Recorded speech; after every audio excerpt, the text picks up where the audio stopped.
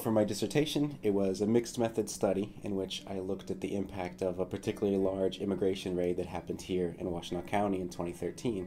And there happened to be a survey going on at the same time, the Encuesta Buenos Vecinos. We looked at health in two particular ways. So one was the idea of self-rated health.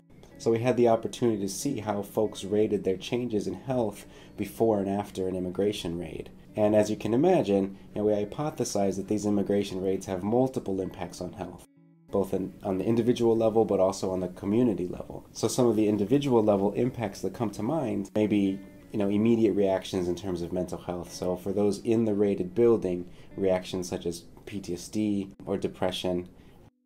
Folks are losing members of their families who are getting arrested and deported. So you see an increase in folks who have relied on an individual in their community, usually a father or a husband, to provide for their family. When that person's removed, they find themselves in this situation of acute poverty.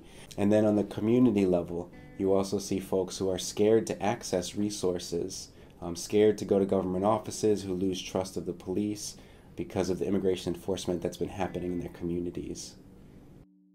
So this finding primarily focused on health. I graduated with my degree in public health, but there is a number of ways this work can be expanded, both by folks in other disciplines and by folks who are not academics, who are already doing their work in communities. Honestly, when we did this work, we did not predict that it was going to come out during the current presidential political moment.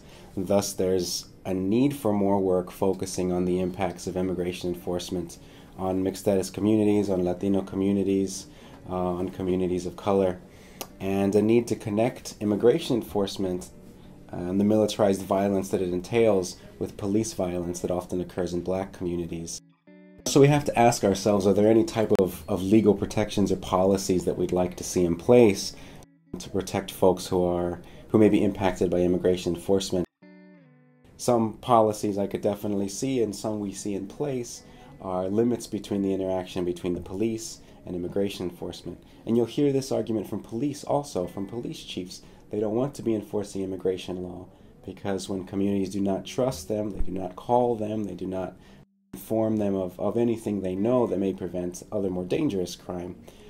But yet there's this continual push for police to be involved in immigration enforcement. We need immigration reform that is compassionate to large groups of individuals, and I would suggest it does not require them to be some sort of hardworking, willing to be in the military, graduate individual, but just someone who lives in our community who is valuable for the sake of being human, that therefore does not deserve to be racially profiled, whose house does not deserve to be raided, and whose family does not deserve to be separated for minor infractions of the law.